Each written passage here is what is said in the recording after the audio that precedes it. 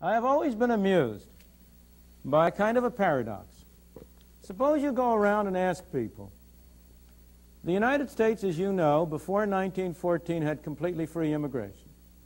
Anybody could get on a boat and come to these shores, and if he landed on Ellis Island, he was an immigrant. Was that a good thing or a bad thing?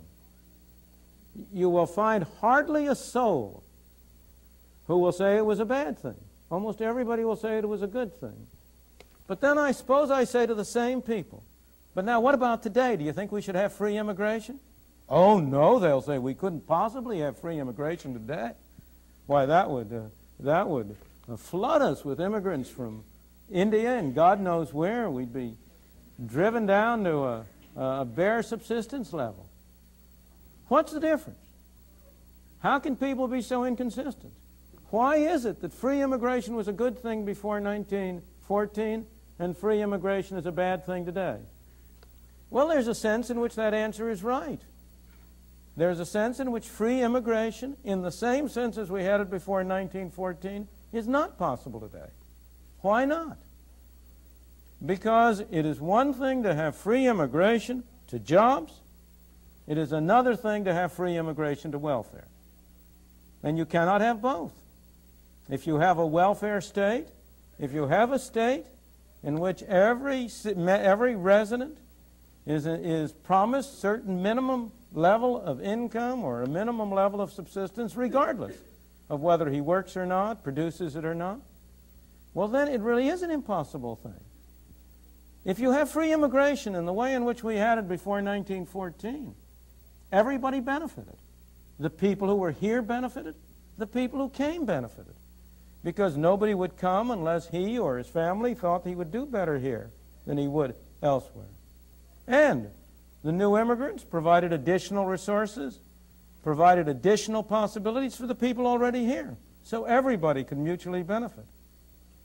But on the other hand, if you come under circumstances where each person is entitled to a pro rata share of the pot, to take the extreme example, or even to a low level of the pot, then the effect of that situation is that free immigration would mean a reduction of everybody to the same uniform level. Of course, I'm exaggerating. It wouldn't go quite that far, but it would go in that direction.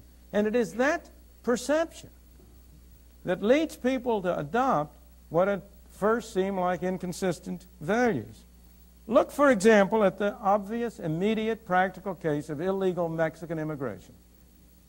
Now, that Mexican immigration over the border is a good thing. It's a good thing for the illegal immigrants. It's a good thing for the United States. It's a good thing for the citizens of the country. But it's only good so long as it's illegal.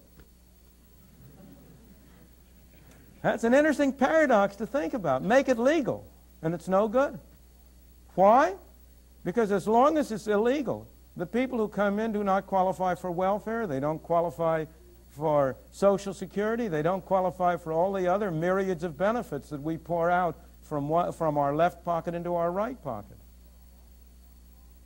And so as long as they don't qualify, they migrate to jobs. They take jobs that most residents of this country are unwilling to take.